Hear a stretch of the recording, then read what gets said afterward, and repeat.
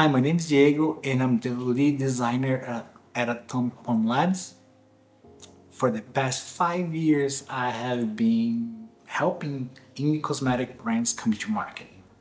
But today, I'm here to give you 3 advices that might be controversial, and there is a high probability that those are gonna get me kicked out from the design industry. Get out of here! And if that happens, I'm okay with that. I really am. I'm gonna do something else. And before we even start, let me make something crystal clear. I am a designer. I make my living by designing brands for cosmetic companies. So what I'm about to tell right now is not gonna do me any favors financially speaking.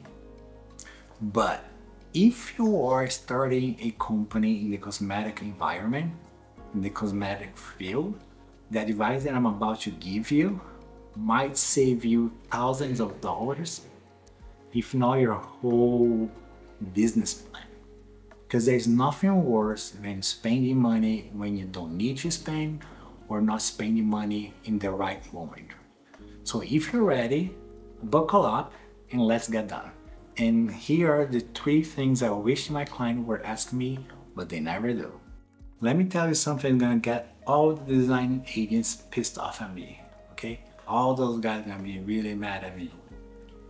And the answer for this question is no.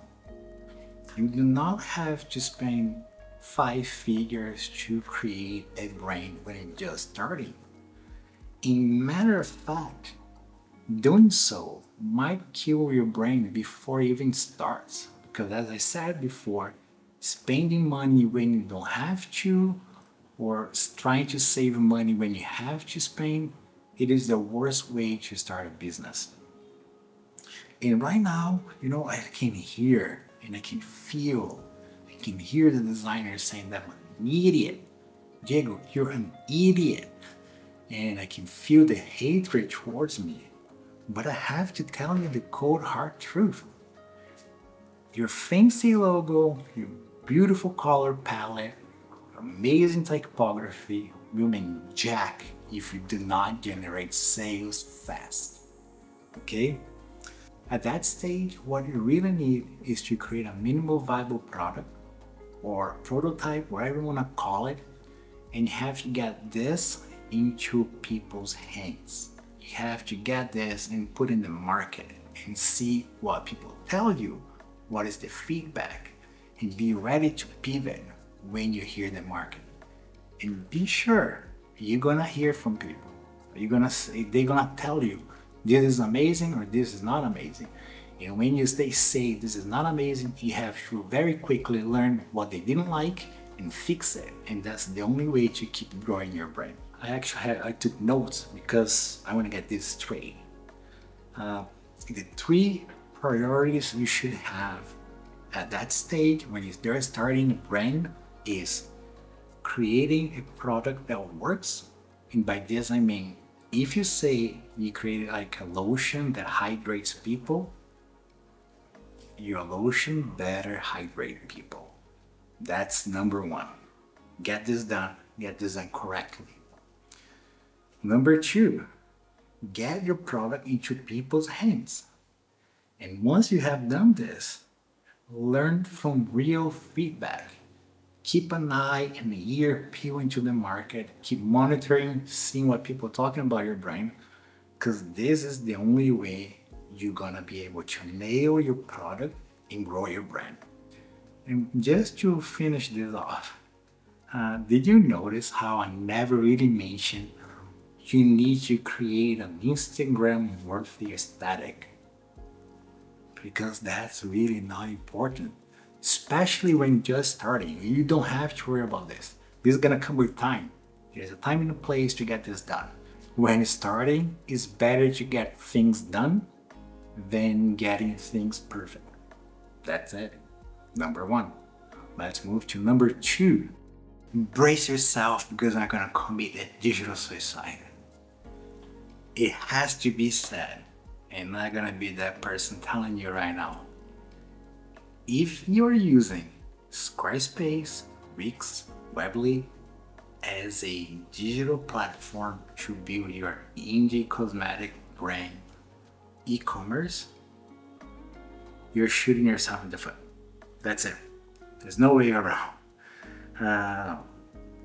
And I can hear you say, but Diego, that's so easy to use those platforms. It's just a drag and drop. It's so easy to set up. And you know what else is easy? Using training wheels to ride your bike. Have you ever seen anyone winning a Tour de France with training wheels?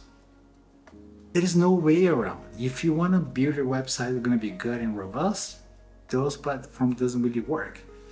What you need in a website is a platform that works really well and that can be scaled and they can support your business. Because many times your e-commerce is the only touch point with the clients. And if you don't build this right from the get-go, from the ground up, you're gonna hit a wall as fast as I can say SEO optimization. And you know what? This is a subject for another video, but trust me, getting a robust website that's not just a pretty online brochure is very important. And I'm gonna look at my notes to tell you the 3 top priorities that you should consider when building your website. Your website should be able to scale with your business, because I believe you want to scale your business. Your website shouldn't require you to have a computer science degree to do the maintenance. And probably more important of all, your website should make Google love you and your brand. Because if Google cannot find you, it is very unlikely that people are gonna find you online. And yes, building a good and robust website might cost more upfront. It might take a little bit longer to build and might be a little harder to maintain. But getting a good, robust, and solid website from the start is what are gonna make a difference between your website and e-commerce helping you to grow your business, or the e-commerce working against you because you're gonna be frustrated with you. And this is the last one, the last advice. And this is not the technical side, it's more about your mentality. And I might sound like a sergeant drill right now, but it has to be said. The number one reason why indie cosmetic brands fail, it is not because of the product, their packaging, or even their website. It is because the founders give up way too early. They don't stay there for the grind, for the long haul. And that's why a lot of brands fail. You know what? This industry is not for the faint of heart. This industry requires you to be persistent, stubborn, and borderline obsessive. You have to be prepared to eat, sleep, and breathe your brand before it grows. And I can hear you. I can hear you saying, oh, but I have seen this overnight success on Instagram or TikTok. And let me tell you something. All of this is bullshit. Every single one of them. There is no overnight success. What you don't see is the years that those people are spending behind the scenes grinding. The many times they got rejected. The many nights they couldn't sleep because they didn't know if they would be able to pay the bills.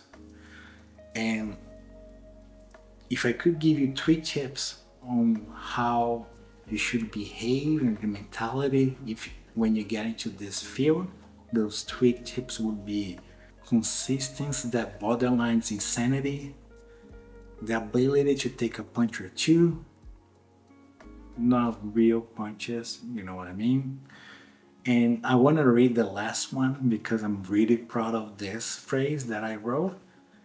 A willingness to adapt faster than a chameleon on a disco floor. You have to be adaptable. You have to be able to pivot and you have to be able to learn with your mistakes. Things not gonna go the way they're imagined, and you have to be ready for that. And if you're not, do yourself a favor and keep your day job because this industry is probably gonna give you a heart attack. Look, I get it. This isn't the feel good, you can do it pep talk you're expecting. But I'm not here to cuddle you. I'm here to tell you the truth and give you that advice that I wish someone gave me when I was starting. The path to success in the indie cosmetic world is not necessarily paved in gold and with amazing packaging and amazing designs. The reality is the path is paved with sweat, tears, and blood. Sometimes, hopefully not a whole lot of blood. But keeping this real, you really have to stick to your ideas, to your principles, and that's the only way you're gonna succeed. And if you're still here and you were able to suffer through those 8-10 minutes, that's a good sign. You might actually have what it takes to succeed. Because in this industry, the ones that make it are not necessarily those with the biggest budget or the prettiest packaging. The people that make in this industry are the ones that are so stubborn that they never quit. That's it. That's the only secret. You just have to keep moving forward. You know, it's time to prove me right. Get out there and make it happen. And if you get any questions, you're feeling fired up with this video, or you think I'm an idiot and you just want to tell me, drop in the comment. Let's keep this real talk, this real conversation going on, because I think a lot of people can learn. So if you have started a brand or just starting a brand, let us know what is your major challenge and maybe we can help you. I appreciate and we talk soon.